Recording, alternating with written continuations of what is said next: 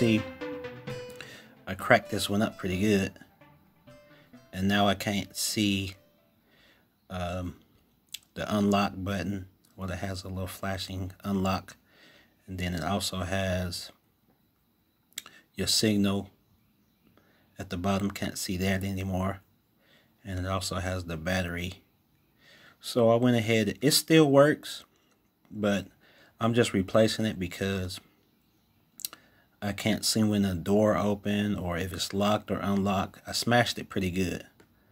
And guys, let me show you something on this alarm. This is what you want to look for when you order a new keychain. You want to make sure your number is the same. So it's 7345L, and that's what you want to look for. And then you want to order the exact same one, which is in this box right here. Okay, right here,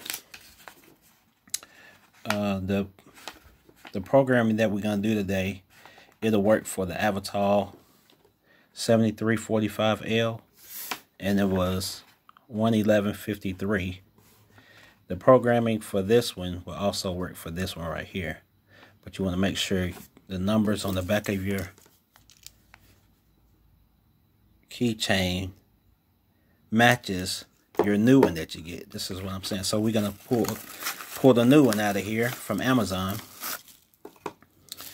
and you want to make sure, we're gonna come up close to you. Okay, it says 7345L, which is the same one as this one, and that looks pretty good, guys. Once you get it, it's brand new, no cracks. And you want to, when you get ready to turn it on, you just want to pull this little piece of plastic out right here, and that'll make the battery start working. And when you're programming this, I'm just going to tell you how I'm going to do it when I get ready to install it and program it. What you want to do is find your valet button, and you want to press it down one time. The second time you press it down, you want to hold it. And then you're going to hear a chirp. Well, before you do that, you want to turn the car to the on position, but don't crank it up. So you want to start by turning the key to the on position, but don't crank the car. Then you want to press the valet button one time.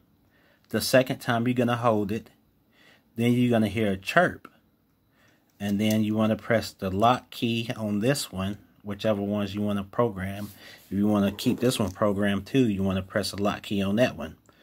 And then you want to let go of the valet button, turn off the key, and it'll be started. And it'll start working. So here we go, guys. Okay, you want to have your driver's side door open.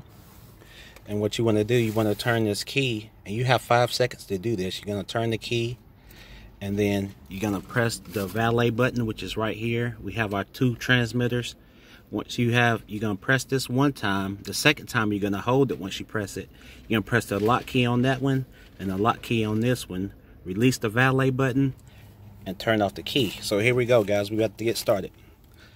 We're going to turn the key, not to crank up the car. Come up here, press the valet button one time, second time hold.